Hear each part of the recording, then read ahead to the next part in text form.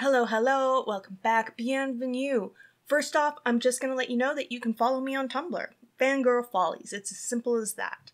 Also, I've never really plugged it before, but I do write young adult fiction, and if you're interested, I will link it in the description below. But today, we're going to talk about something that absolutely fascinates me, and that's people taking history and culture and using it to inspire them creatively. If you remember, a few weeks ago, I talked about Avatar the Last Airbender. Well, since then, I've had several people ask me to talk about how the Fire Nation was inspired by Imperial Japan. When people think about colonization, they usually think about Western conquering. European powers, more white privilege, England, France, Spain. But most people don't think about other examples or even know that they exist, but they do. The one, of course, we're primarily concerned with today is Imperial Japan and the Great Pacific War, or as we like to think of it, World War II. But for Japan, it started long before that. Japan has a very long and bloody history, and maybe one day I will do a video on the history of Japan or an entire series, but for today, let's keep it simple. During the Meiji era, Japan faced this unprecedented period of rapid westernization and industrialization. Once the US really forced the borders open, Japan wanted to learn, and they sent people everywhere. They brought back philosophy and politics and technology because for once, Japan realized that they were a very tiny, poor nation in terms of the world stage. That just didn't set right with Japan. They wanted to prove themselves to be a major player. They wanted to prove Japanese superiority. So they entered this period of heightened militarization, really laid into the nationalism. School became mandatory. And thus began this process of not only creating a new generation of educated people that would become doctors and lawyers and politicians, but it also gave the government direct access into reshaping the next generation. We're talking propaganda, directing thought and history, teaching racial purity, basically brainwashing and indoctrination of Japanese values, along with national Shinto, which is loyalty to the imperial line. The emperor is the father of the nation. He is a descendant of Amaterasu. He is a living god. Does any of that sound familiar? Well, it should, because it sounds exactly like the Fire Nation. This is the sort of thing that the Fire Nation taught in their schools, right down to the propaganda and the superiority of the Fire Nation, along with the fact that they were a wealthy nation that should share that with others. Growing up, we were taught that the Fire Nation was the greatest civilization in history, and somehow, the war was our way of sharing our greatness with the rest of the world. But at the same time, they lost part of their culture with their need to become something new, to become stronger.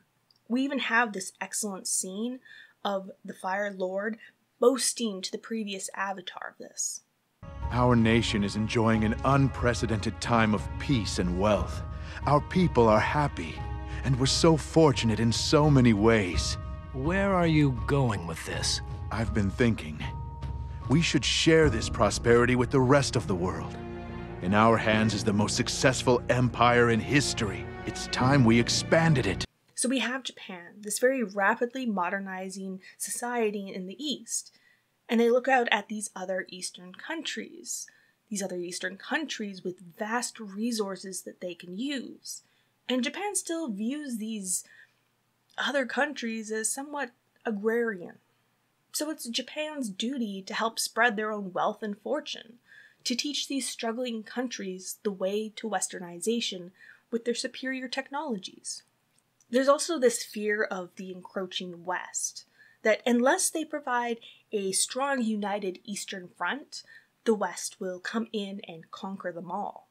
It starts with Manchuria, and then northern China, and then southern parts of Russia and Korea and Vietnam, the Philippines, Laos, Malaysia, New Guinea. Basically, the South Pacific was wrestled under Japanese control in the most horrific way possible, all while justifying their actions as a nation going in to spread the wealth, to improve their lives. But the facts were they enslaved people, tortured them. The atrocities and war crimes that Japan committed was horrifying on a level I'm not entirely sure we've seen before. They labored under this false belief that they were bettering the lives of the people that they conquered, when the truth was they were only benefiting themselves. And this is all glossed over in the Japanese education system. To this day, the children of Japan do not know about the horrific crimes that their country committed because it's censored. It's completely rewritten. But how does that compare to the Fire Nation? Well, they're depicted as a totalitarian regime, the clear antagonist of the show, a condemnation of colonialism. The Fire Nation starts with a complete mass genocide. They wipe out an entire culture, the air nomads. And through the eyes of the main characters, children, we see the real trauma set on these communities, the displacement of people, a mass exodus of refugees. The Southern Wadern tribe is left completely impoverished. People all throughout the world are exploited. They're forced into prison and work camps. We see the continued propaganda through the education systems.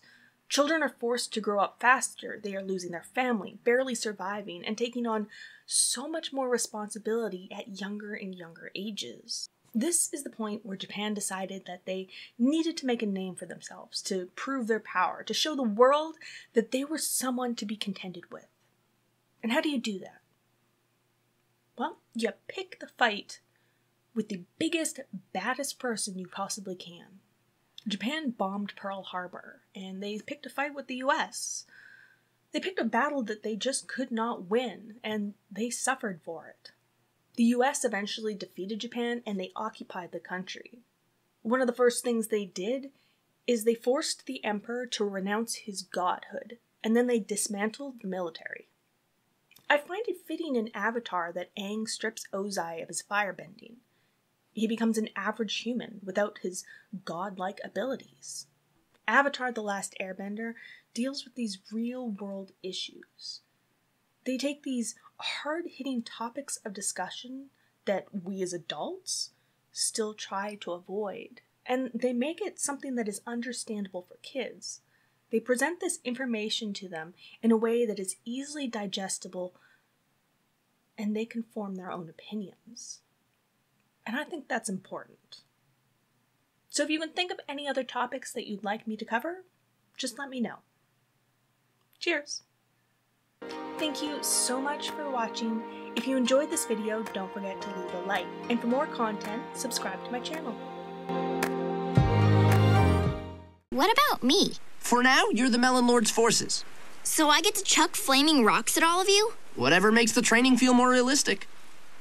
Sweetness.